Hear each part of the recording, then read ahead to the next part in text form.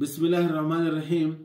I'm Dr. Mohibullah Wazir, and the topic is the tributaries of the portal vein. Note, this is very important to understand.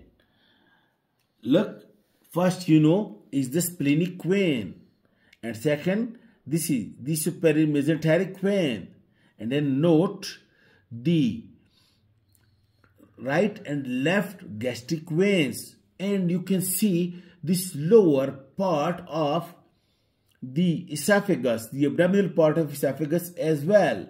Then it also opens into it is the cystic vein of the gallbladder, and cystic vein of the gallbladder also opens into it, and then also the pancreatico-duodenal vein. And note, don't forget that the paraumbilical veins, which comes from the skin around the umbilicus and passes downward, it also opens into the portal vein. And in this way, note, the hepatic portal vein or portal vein, it drains the blood from the gallbladder, and then from the spleen, and then from all of the GIT in the intra-abdominal part, that is the lower part of esophagus, except the lower part of the anal canal and the sigmoid colon.